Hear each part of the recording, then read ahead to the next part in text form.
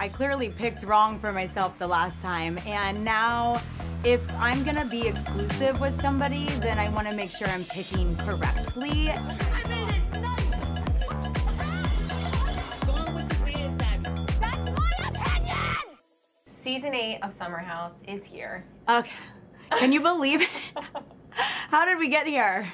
Do you remember the first season and how far, I mean, what has this journey been like for you? It's kind of wild, right? Yeah, 8 years, 8 seasons of Summer House. I think it gets better and better every year for the show. You know, I don't know about me personally. You've been through a lot has gone on in the last 8 months of your life. Are you ready for the world to get an inside look at what happened this summer and fall? Yeah, you know, I think I feel at peace with everything. Yeah. I've already lived it. Yes, I have to relive it, but I feel okay. I think that maybe I'll pick up on some things and get some answers that I didn't get before. I'll be there with the monocle, you know, along with all the other viewers, like trying to like put the pieces of the puzzle together. Yeah. But yeah, I mean, everything with the breakup happens, you know, towards the end of the season. Yeah. So I'm easing into it. I'm glad you said that because people think you guys have a say in editing. They think that you're screening really like far ahead of us seeing the episodes, and that's not true. You really don't know. I wish I did. Then I wouldn't be like screaming about sandwiches and getting activated and like have all of this like really embarrassing stuff about me, you know, on video. But yeah, no, we have no hand in editing, unfortunately. So you're gonna hear things from Carl and your other castmates that you didn't know they said.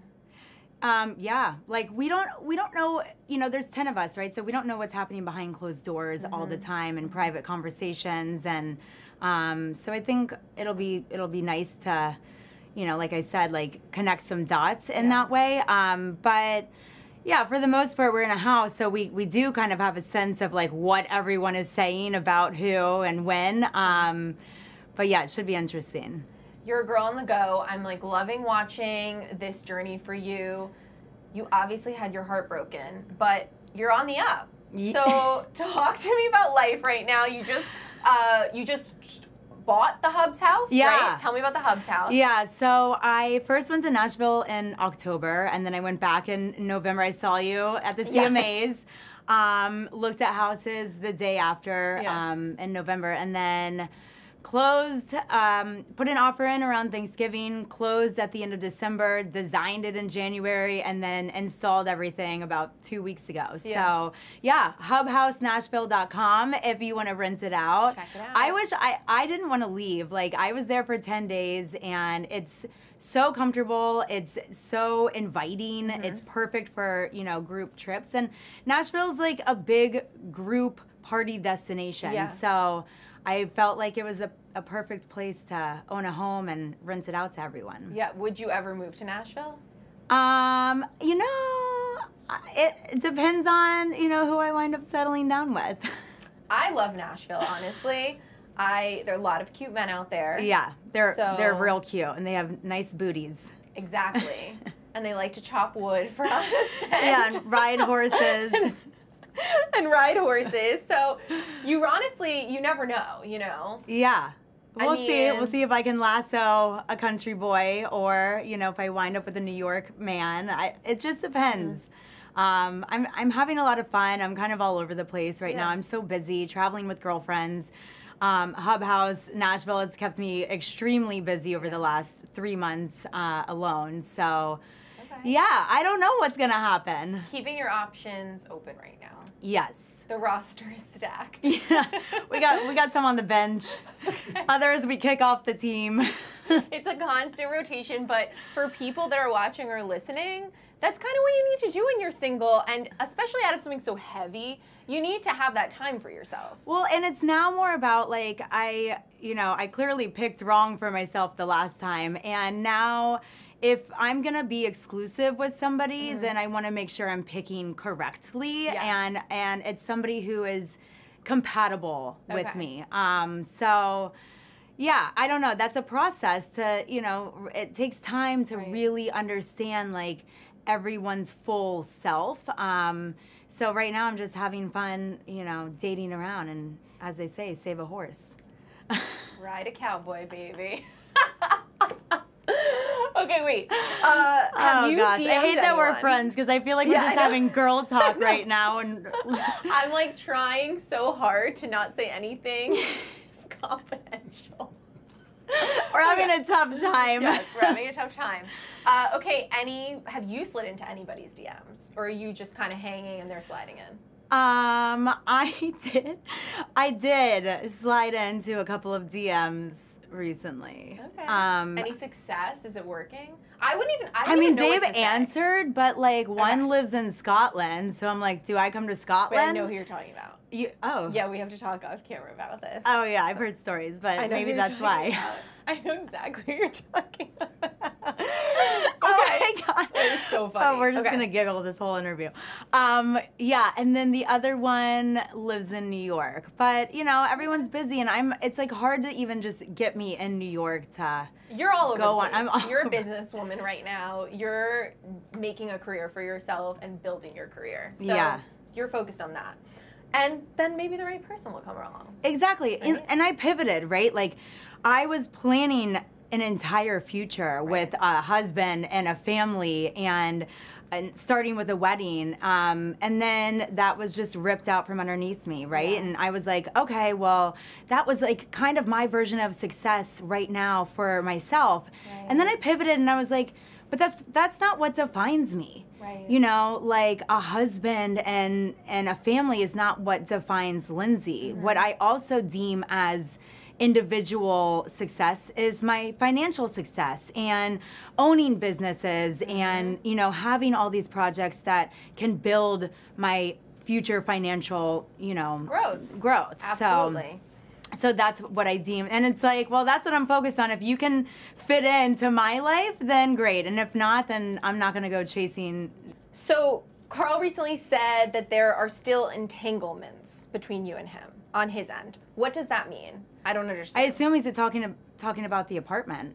Entanglements, like what connections that we have. Right. Yeah, I mean, listen, we signed our lease, like re-signed it for a second year a month before he broke up with me. Right. So why would I ever re-sign a lease with a man who I'm gonna not be with? Like I would never sign up for that. But it's something that he probably should have thought of before re-signing a lease. And yeah, like so. We're both still paying for the apartment, and I live there, and he doesn't. But that was a decision that he made for himself. Totally. Yeah, And he that's did. it's not like on me, So maybe that's what he's talking about, but why can't, I don't know why that's holding him back from dating. I guess we'd have to ask him. I don't know what his entanglements are. I don't really watch his interviews or Right. pay attention to him. Good. I think that's healthy for you. Yeah, I'm in like a totally different like atmosphere at the moment. Right, I get it. Yeah, we have to rewatch and we have to relive.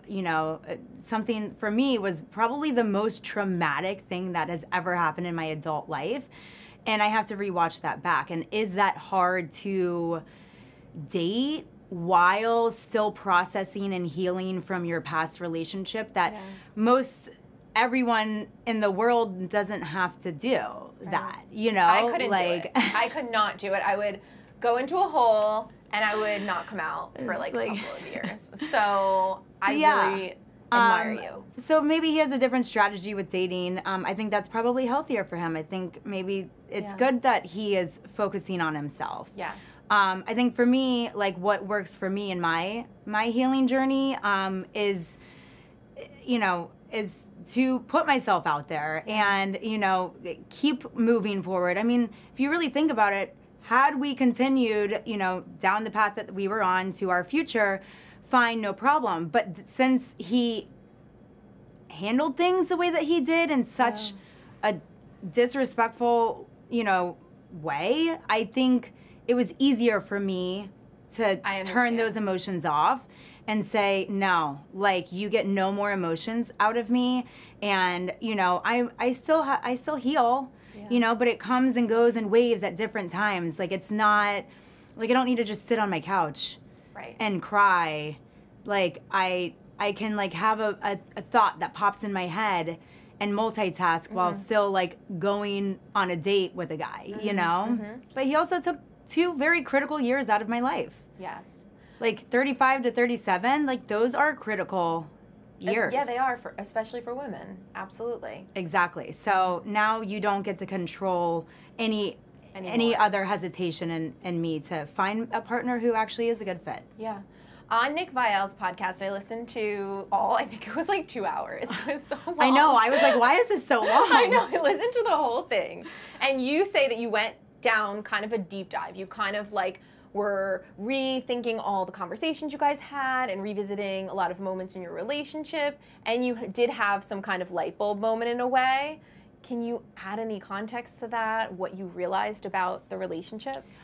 You know, I think I was so in love with Carl. I was so in love with him before we were ever even dating, you know, and we were best friends for 8 years. Like, and when we were together and we were in a relationship, I think I had these blinders on because I was just so in love with him, and I was like, he's my best friend, like, and you know, this is a fairy tale, like I get to marry my best friend, and like, woo. And it's all documented, like adds to kind of that almost fantasy in a way. You know, we got to see you guys be friends, and like we were on this journey with you, the wedding, and then, you know. Yeah, so I think I had blinders on to a lot of red flags that I was ignoring. And when everything happened, I sat with my girlfriends for literally every single day for 2 weeks, and we just put everything on the table. And we just started sifting through all of these red flags that I was ignoring. Yeah. Which happens even to the best of us, you know, like even to strong women. Like I'm a lover. Yeah. So yeah, I found a lot of red flags that I was ignoring, and at the end of those 2 weeks, I was like, okay, this was the best decision that could have happened to me. Yeah. At BravoCon, I talked to Paige, and she told us that she is Switzerland in this situation. So what was that like navigating this with the rest of the group? Who really had your back? Who did you kind of feel like maybe didn't?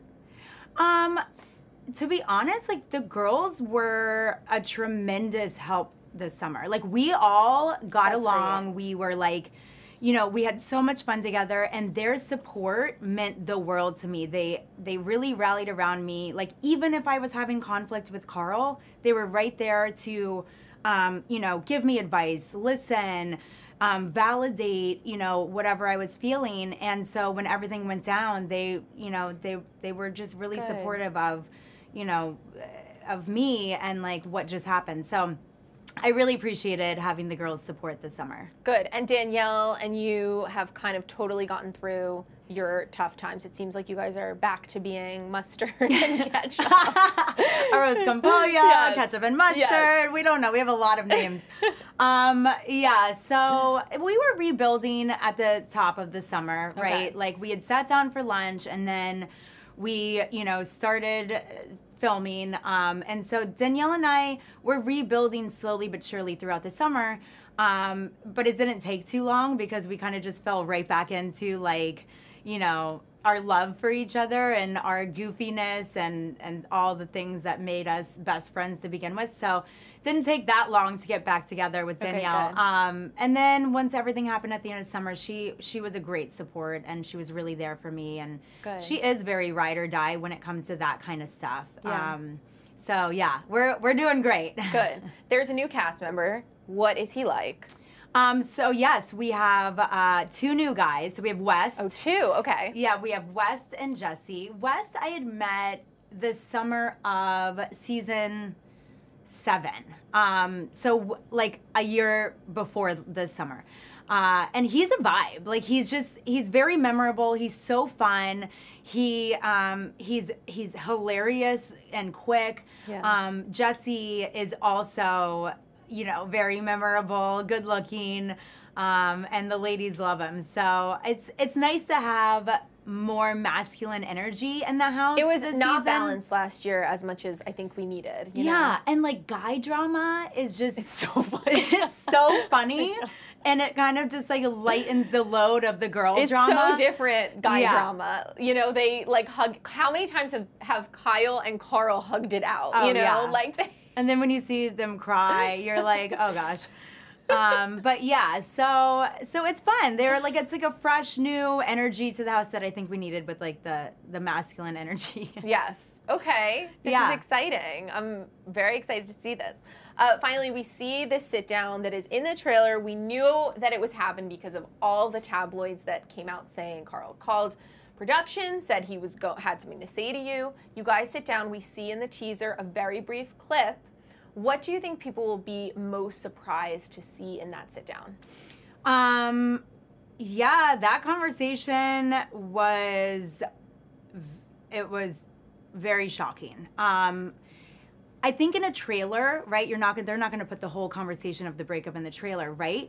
But there is so much in that conversation that I think people will appreciate. Me personally, like, I got to be honest, like, I was really proud of the way I handled myself in that moment. I mean, first of all, I was in shock because I couldn't believe what was happening and how we got there. But also just like the way I handled myself, you know, and I think and I hope that other women who might be going through something similar, you know, can draw a little bit of inspiration from that conversation. I think they totally will. Yeah. I'm so proud of you for how you handled it in just the clip. I could tell that you were not, you know, you didn't let yourself lose control. Right. You didn't get activated. I didn't get activated. You handled it, it seems like, really calmly and maturely. Yeah. In a really hard I felt moment. that. Right. Yeah. And I'm not ever going to be the girl who, you know, tries to change someone's mind. I'll just leave it at that. Yeah. I will never beg. Hell no. We do not beg. No, we don't need to. Okay, wait. I forgot about this one last We're over question. here saving horses. Yes.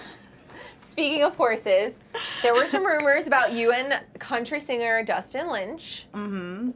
What can you tell me about that? Oh, I mean, I don't kiss and tell.